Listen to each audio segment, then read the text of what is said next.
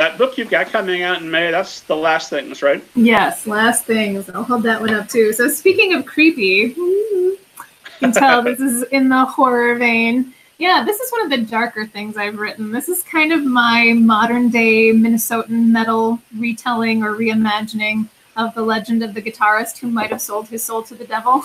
Cool. So yeah, I'm super excited about it. It's one of maybe my favorite thing I've ever written, which is kind of frightening to me to say because my immediate fear is I'll never write anything else that I like this much ever again. But I'm excited for it to go out into the world and meet readers. And that'll be available in May. And someone who's watching this, a publicist, your agent, someone is going to send me an art because I am absolutely here for that. Okay.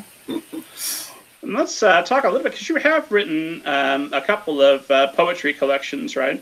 Yes, yeah, I have. I wrote one that came out in 2010 and one that just came out this year. That's a full-length collection.